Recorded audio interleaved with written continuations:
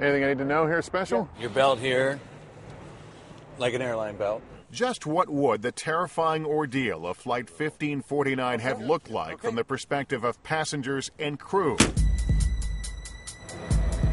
I went up in WNBC's News Chopper 4 in New York to fly the same route. Reporter Jim Smith and pilot Randy Empey, who were above the scene that cold January afternoon, walked me through the events of the day. As we look over at the Manhattan side, you can see this is what the view looks like from about 700 feet as we now come up to the area of 96th Street in Manhattan. And you can see now, as some people might begin to think that as they look out the window, they are now lower than some of the buildings.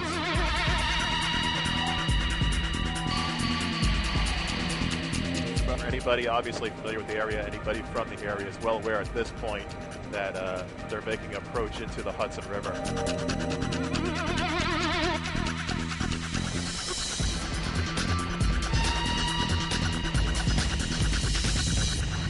You get a real appreciation also for the decision making as we're coming out over the Bronx,